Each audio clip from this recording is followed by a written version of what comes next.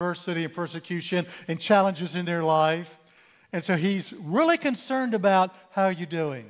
Because they had to leave. We'll see this as we go through the text, but they had to leave. But many people have adversity. It may be financial adversity you have in your life.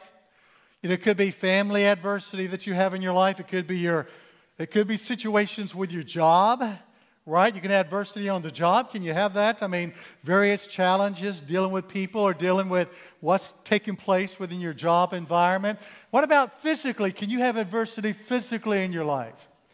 No doubt about it. You can have disease and illness and many things that you and I can have concerning adversity in our lives. And, one thing we know is this: because we live in a fallen world and because we live in the midst of sinful people, my friend, I can just tell you we're going to have challenges. Am I right?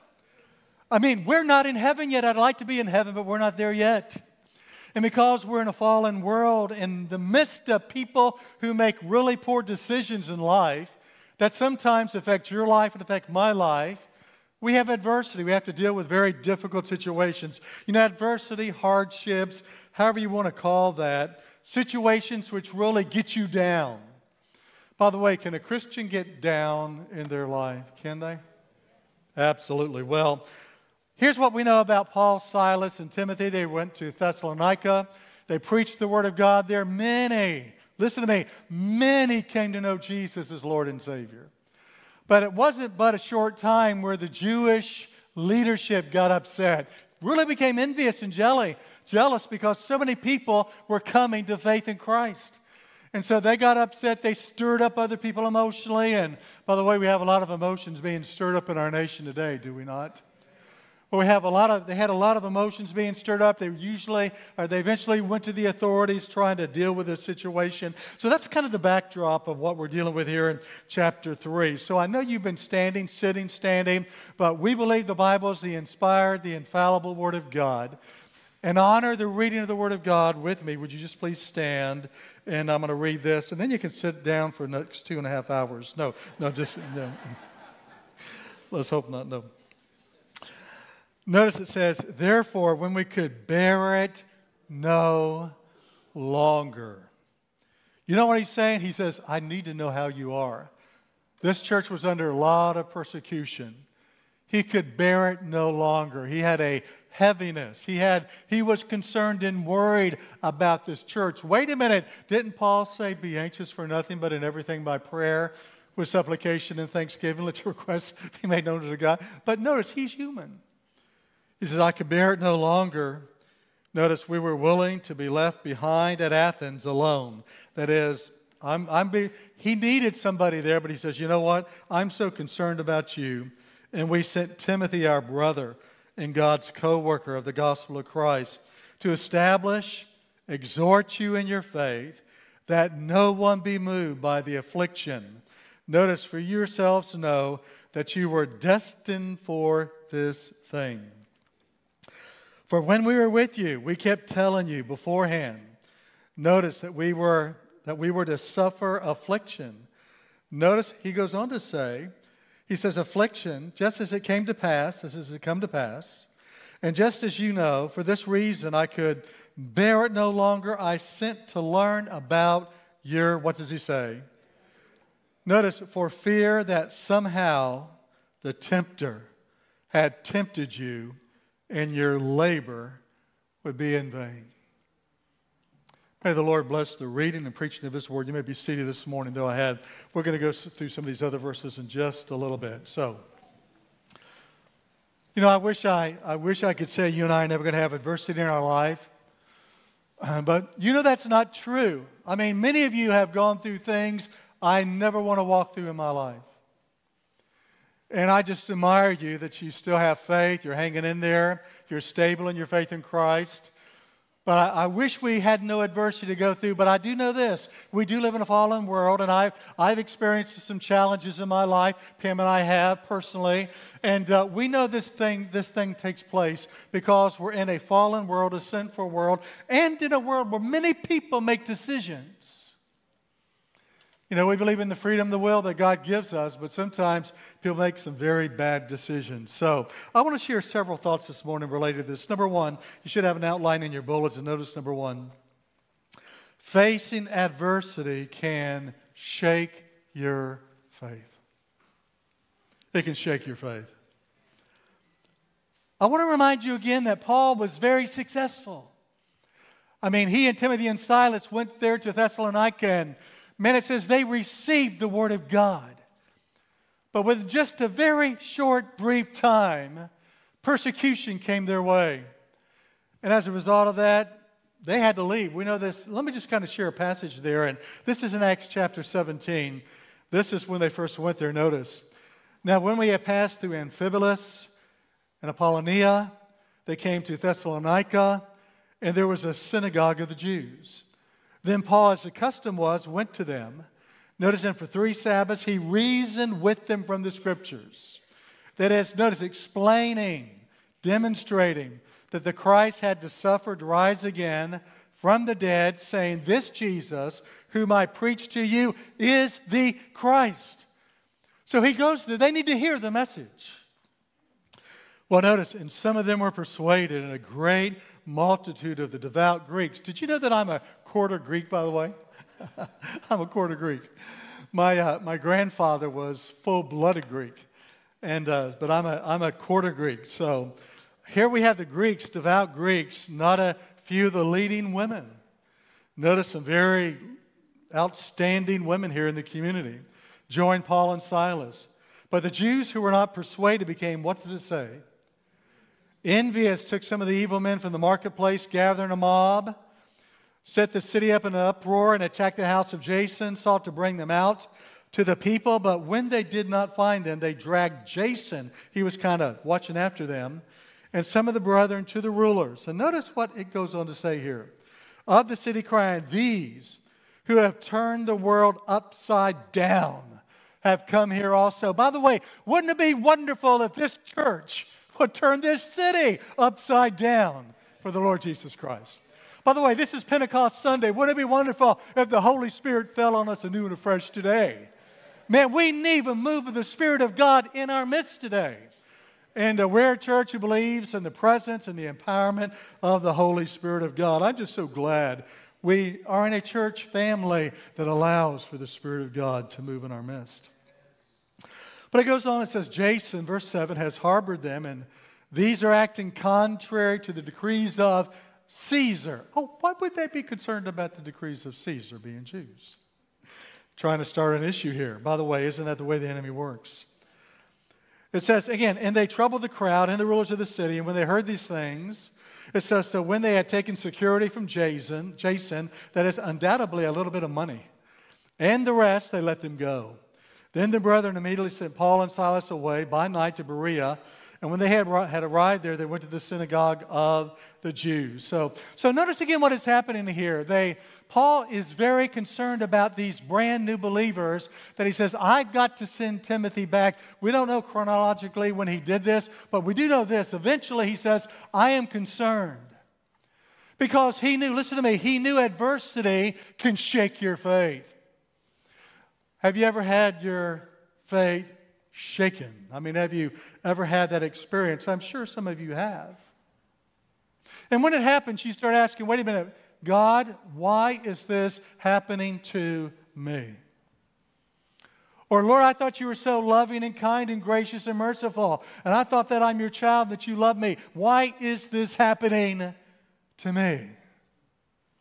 And Lord, why have you allowed this situation with my family, my children, this, that? Why is this going on? If you're sovereign, if you're all-powerful, if you say you could stop this, why is this going on in my life? Guys, I want you to know that, I don't know if you've ever asked those questions, but I can tell you your pastor has. Your pastor has. Pam and I'm sure she's had the same questions, though, but I've had these, and I cried out to the Lord, pleading, weeping to God, saying, God, I don't understand it. And I'll tell you what, for a few weeks, it shook my faith to the core. As a matter of fact, there are 3 Sundays I could not preach. And I came back on a Wednesday night. And on that Wednesday night that I came back, I bowed my head to pray and I started sobbing. Couldn't even hardly get a word out, just started sobbing. But in the midst of it all, guess who was there? My Lord and my God, the presence of the Holy Spirit. And He got me through it. But I'm just simply saying, Paul is concerned. Here's the point. Paul was very concerned that the adversity and the challenges and the difficulty they were going through in their life was going to shake their faith. And so I'm just trying to encourage you to understand that it can happen in your life. It happened in my life. It can happen in many different people's lives. We ask questions. So I want to say, don't feel any shame or guilt if your faith is temporarily shaken. I mean, think about it. I'm the pastor of the church. I've been preaching this truth for many years in my life. I mean, here I am the preacher, but yet my faith, that is being shaken. Guys, it can happen to anybody when we go through adversity in life. I don't care who you are, how long you walked with the Lord. I finally got to the place, though, that little period, preacher, you need to start believing what you're preaching. Now, I always did. But it came down to where the rubber meets the road. Do you understand what I'm saying this morning? What I'm saying is, hey, if what I have been preaching is true, buddy, I need to relive my faith and think about my faith. And that's what I did. But don't feel any shame or guilt, because sometimes your faith is shaken. Also, know that you're not alone. No, you're not alone. How many of you know that Jesus is above you, under you, on the side of you, in front of you, behind you? Amen. He's everywhere you are. You're not alone. His presence will be with you in the midst of adversity. I guarantee you that. He's going to be there. I love this psalm. Notice, matter of fact, part of this psalm we sung this morning. Now, you didn't know I was going to give this scripture, but here it is. I will lift up my eyes. I will lift up my eyes to the hills. From whence cometh my help? My help comes from the Lord, who made the heaven and the earth. You know what I like to say every time I think about that, reading that? My help comes from the Lord. By the way, you know the one who created everything you see on this planet, the heavens and the earth. He will not allow your foot to be moved. He who keeps you will not slumber. That was what we were singing. Behold, he who keeps Israel neither slumbers nor sleeps. The Lord is your keeper. The Lord is the shade at your right hand. The sun shall not strike you by day, nor the moon by night. The Lord will preserve you from all evil. He will preserve your soul. The Lord, what shall He do? He shall preserve your going out, your coming forth from this time forth. Even what does He say? Forevermore. Son, forevermore. That is the Word of God. That is the promise we have from the Word of God. But another thing I just want to say is, remember that many of those that God has used in some of the most significant ways for His kingdom have gone through adversity. Let me just kind of mention a few of these guys. Abraham, did he have any adversity in his life? Moses, yeah, a little adversity in his life. What about Daniel? Well, what about the disciples of the Lord Jesus Christ? What about Jesus Himself? Did He not have adversity in His life? Peter and James wrote about adversity and trials and difficult times in our life. Peter writes this, "In this you greatly rejoice, though now for a little while, if need be, you have been grieved by various trials, that the genuineness of your faith, being much more precious than gold that perishes, though it is tested by the fire, may be found to the praise, to the honor, to the glory at the revelation, that is, at the second coming of the Lord Jesus Christ." And then James says this, "My brethren." Now, I'm going to tell you, I'm not here spiritually yet. I'm not quite here yet spiritually. But he says, "Count it all joy when you fall into various trials, knowing that the testing of your faith produces," what does it say? "But let your patience have its perfect work, that you may be perfect and complete, lacking nothing." So, here's what I'm saying. Adversity. I mean, how do we respond? We're either going to retreat from God or we're going to run to God. Am I right about that? That's what you're going to do when you have adversity in your life. Listen to this before I move to point 2. I'm going to quote somebody. I've missed more than 9,000 shots in my career. I've lost almost 300 games. 26 times I've been trusted to take the game-winning shot and missed. I failed over and over and over again in my life, and that is why I succeed. Michael Jordan. Whoa. John Maxwell, great pastor, does leadership conferences. Anything you read from him is great. He wrote a book. Let me tell you the title of his book. Falling Forward. Subtitle, Turn Your Mistakes into Stepping Stones for Success. Let me just read one last verse before I go to point 2. Genesis 50 says this. Remember Joseph had a few problems, did he? Oh, yeah. Joseph, by the way, he had a lot of problems after he had all these promises from God in his life. At the very end, you know the story. The Bible says, as Joseph said, do not be afraid, for am I in the place of God? But as for me, you meant it for evil against me. But what does it say? Here's what I'm trying to tell you. God works things out in your life. Either we believe it or not, all things work together for good. It doesn't say everything is good in your life, but listen to me. Everything works together for the good to those who love God. And so, my dear friends, I don't understand a lot that happens in life, but I'm trusting in a good, good Father. What about you this morning? Number 2, facing adversity is the calling of the believer. Yeah, you heard me right. You heard me right. It's the calling of the believer. I'll demonstrate this from the Bible.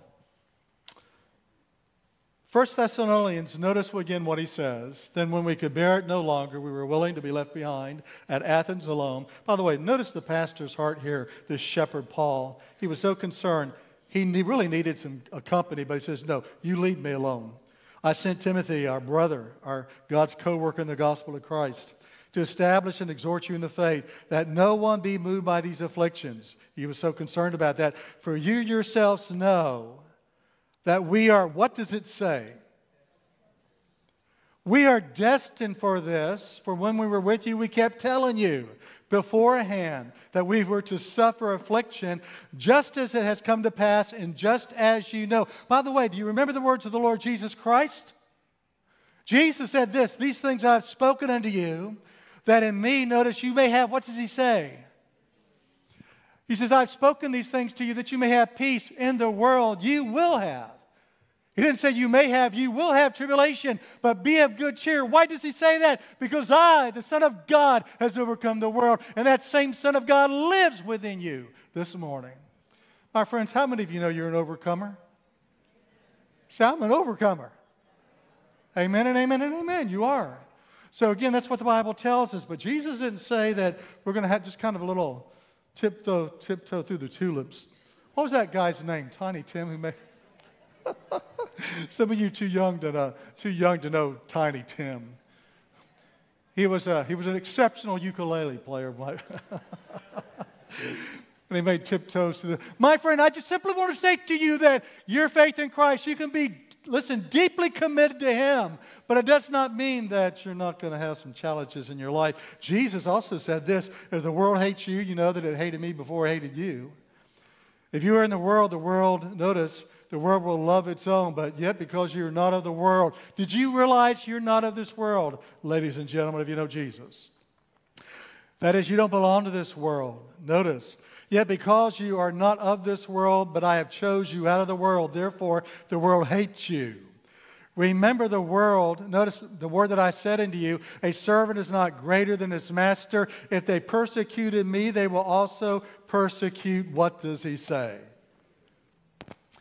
Now, I just want to say something. When you come to Christ, we had a very interesting discussion Wednesday night. By the way, if you don't come to Wednesday night prayer, really it's a Bible study, we invite you to come.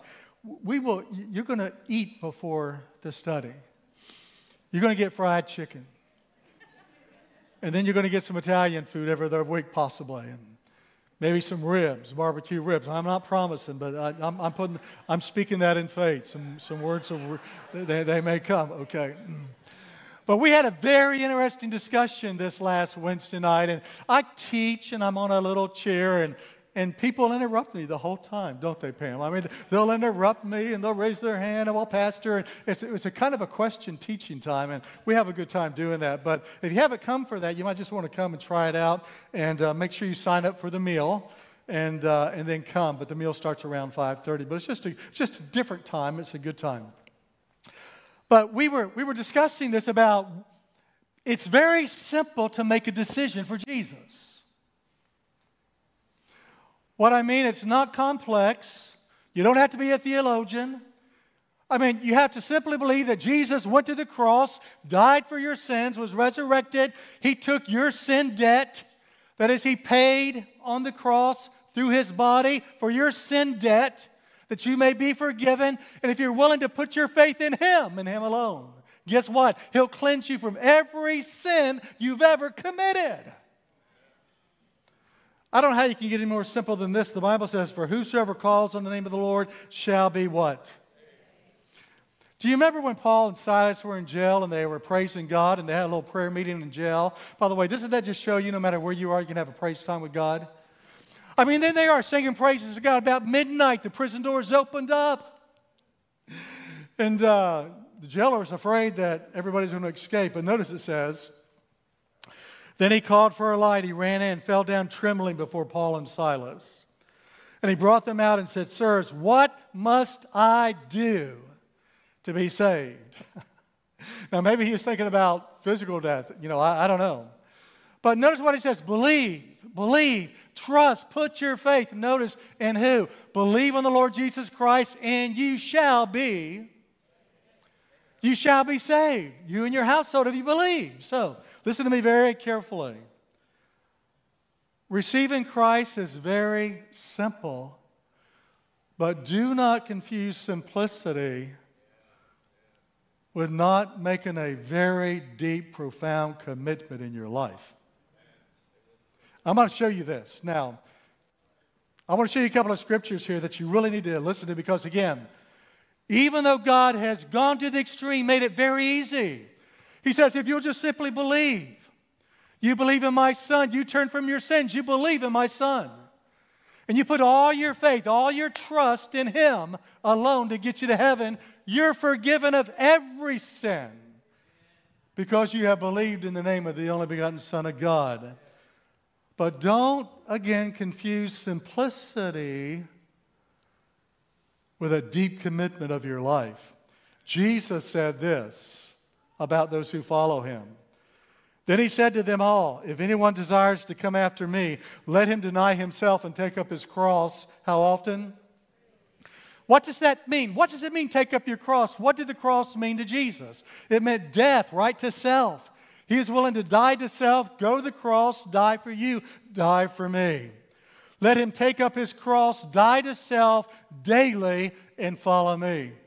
For whoever desires to save his life will lose it, but whosoever loses his life for my sake will save it. For what does a man profit if he gains the whole world, notice, and is himself destroyed or lost? For whosoever is ashamed of me and my words, of him the Son of Man will be ashamed when he comes in his own glory, and in his Father's and the holy angels. So notice again what Jesus says.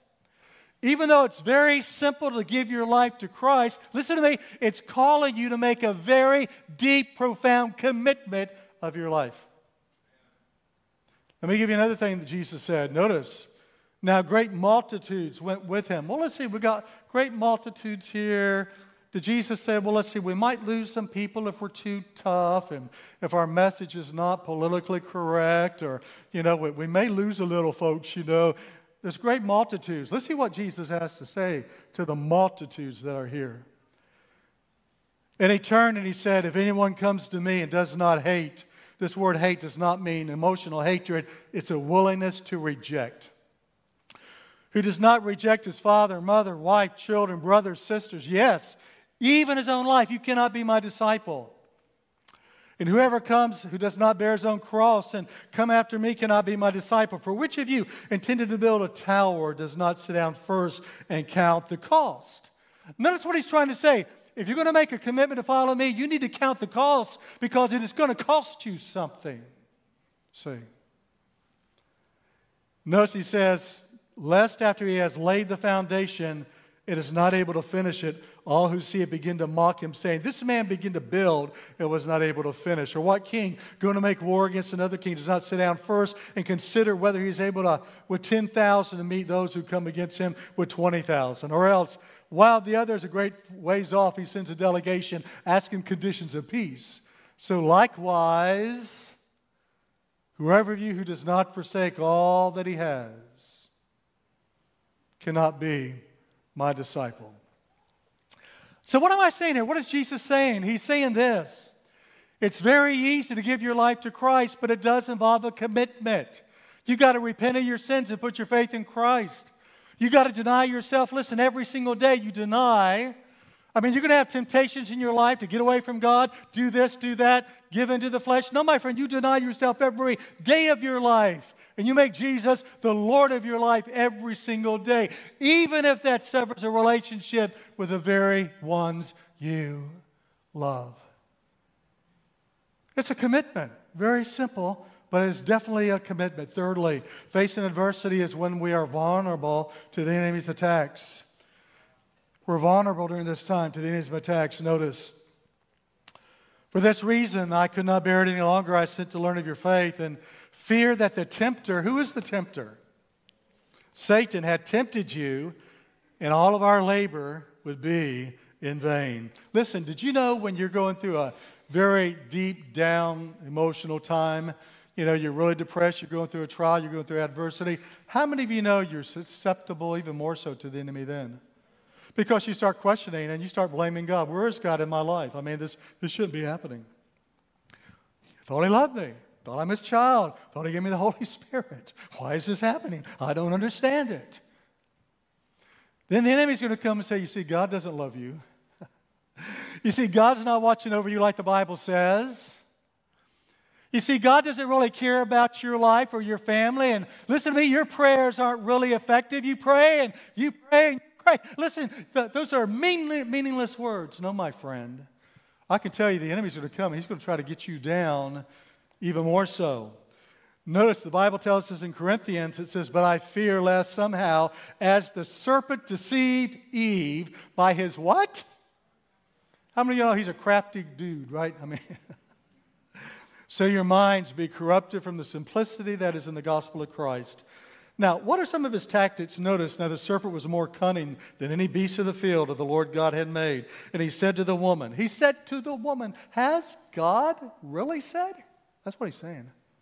You see, he wants you to doubt the promises of the Word of God, the teaching of the Word of God. He doesn't want you to believe it. First thing, has God really said? You got to be, no, he didn't say that, did he? Has God indeed said you shall not eat of every tree of the garden? And the woman said to the serpent, yeah, we may eat of the fruit of the trees of the garden, but of the fruit of the tree that is in the midst of the garden, God said, no, you shall not eat it.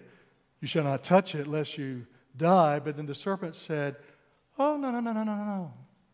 You aren't going to die. As a matter of fact, you're going to become like God.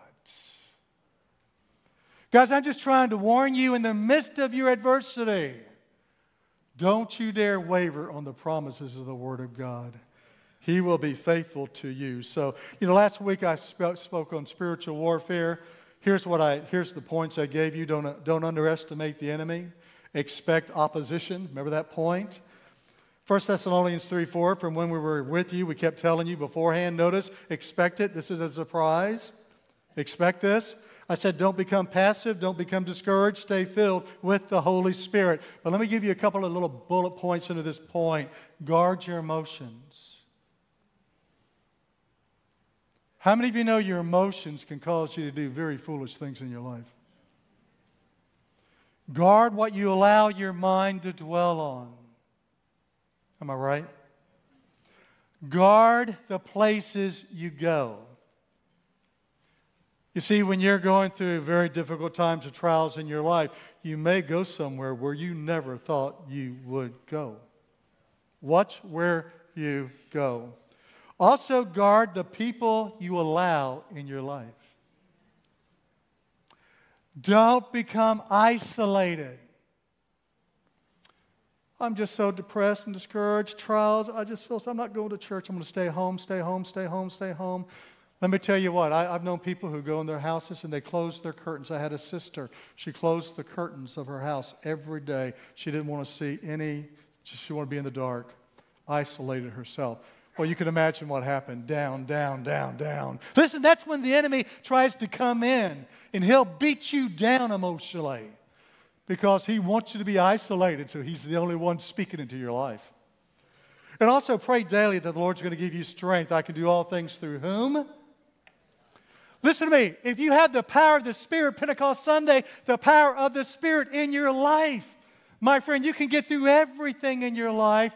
But listen, don't let your guard down on this guy right here. Notice the picture. He is described as a roaring lion seeking somebody, you, to devour, right? Don't let your guard down. 4, facing adversity is when we need encouragement from other people. I'm not going to read the whole passage of Scripture, but it says he sent Timothy. He sent Timothy is what he did. He knew they needed some strength. They needed teaching, biblical teaching. Listen to me. They needed sound doctrine. Needed encouragement. That's why we don't need to be staying in our homes. Did you know the early church gathered together every week? Let me give you a verse of Scripture that says this. Notice. And they continued steadfastly in the apostles' doctrine and the fellowship, the breaking of bread and prayers, and fear came upon every soul, and many wonders and signs were done through the apostles. Now all who believed were together. They had all things in common, sold their possessions and their goods, divided them among them as anyone had a need. So continuing daily with one accord in the temple, breaking bread house to house. They ate their food with gladness and simplicity of heart, praising God and having favor with all the people. And the Lord added to the church, what does it say? Daily. Guys, again, I'm going back to isolation. Listen, God expects you to be in church on Sunday. I'm glad you're here.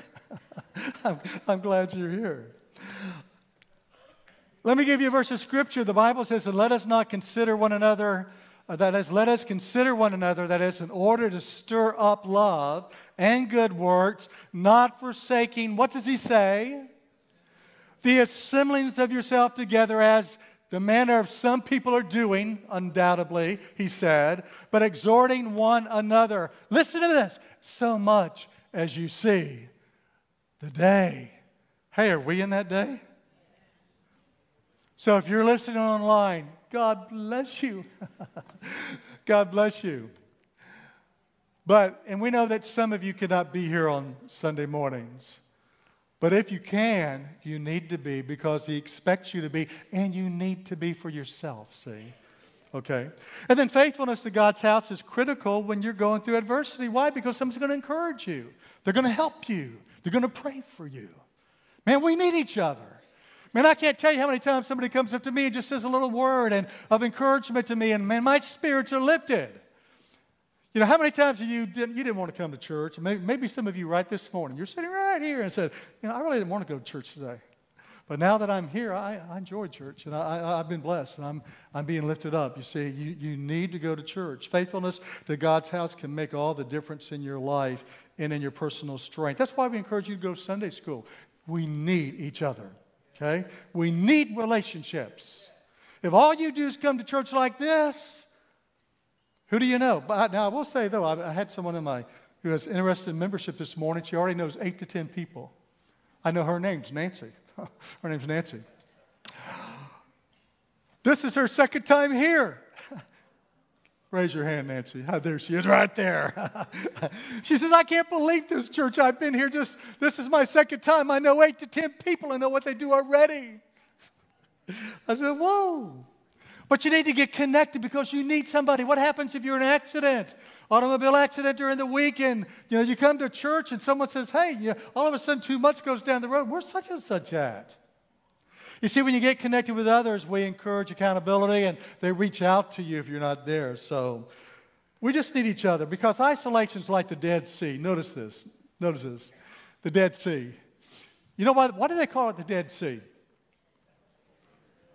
There's no outflow. Everything goes. There's not a living creature in that Dead Sea. It's called the Salt Sea also. I've not been there, but I understand if you sit on your back, you can float. Is that correct? Did you do that, Pam? Yeah. You float. But it's dead.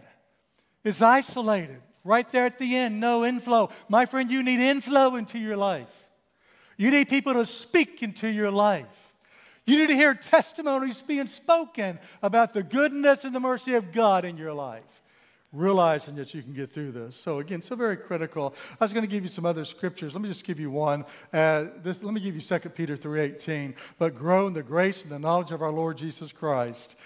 Growth is expected. Listen, growth is expected. You're not to be stagnant in your life like the Dead Sea. You're to be growing. And by the way, growth is normal, isn't it? Growth is normal. You know, if your little 2-year-old stayed a 2-year-old all the time, you would say something's not quite right. Growth builds wisdom, strength, and stability in your life. And then lastly, one last point. Notice this point here. Did I give you all the points, Pam? Did I cover them all? I'm sorry. Let me give you, okay, I'm sorry. 5 is facing adversity is a time to go deeper in your faith. I know that I'm running late, so I'm trying to be careful here. Number 5 is facing adversity means going deeper in your faith. I won't read the whole text, but if you look at the very end there, Paul says, I want to add what is lacking in your faith. So we need to go deeper in our faith, even in that time of adversity. Again, you're either going to run from God or you're going to run to God in the midst of adversity, okay?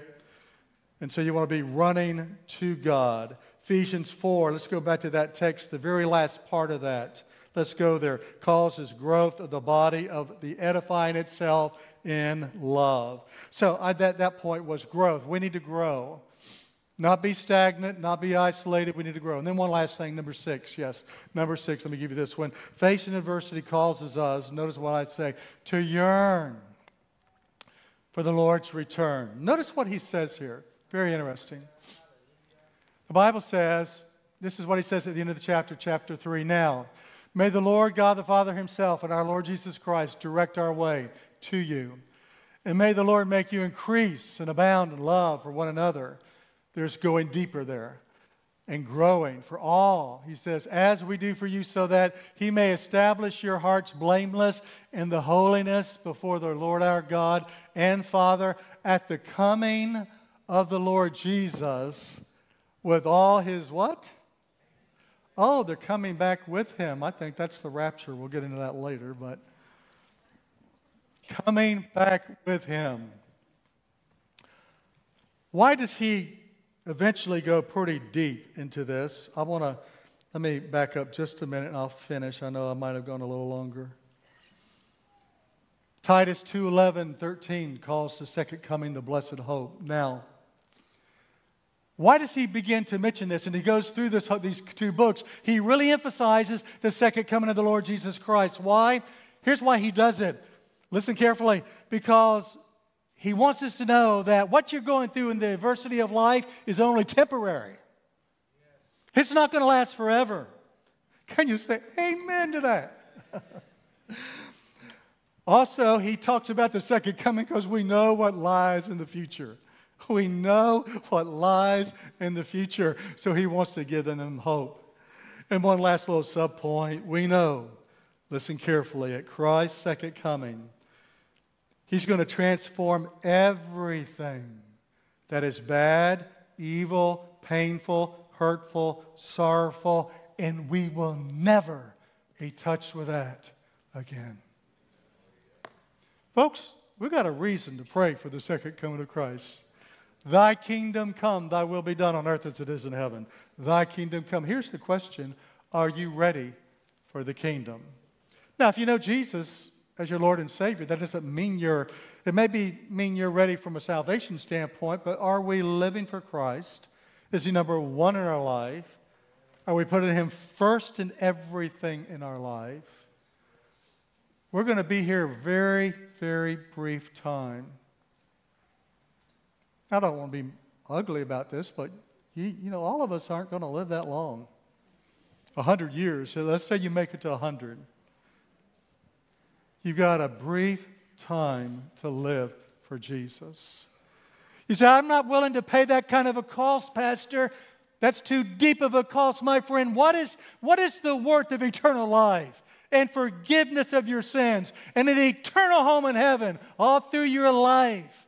My goodness, you would give all the money you had in the world for that. But here's the good news, it's free if you'll make a decision to follow Jesus. Would you stand with me as we pray? And I'm going to ask the elders and wives, prayer teams to come forward. Father, I know that in a group this size, there's those who have been through very, very significant tragedy in their life. Lord, we know there's those who are going through some adversity in their life. Lord, we know this life has its troubles, but Father, I want to thank you. Lord, we can trust in you. We can believe your promises. Father, we know that you're going to be with us. And Lord, we know you're going to walk with us, Lord, through these times in our life.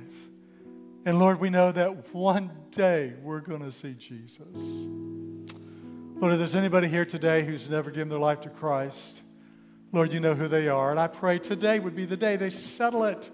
They settle it. They mark it down. They turn from their sins and they make Jesus the very Lord of their life.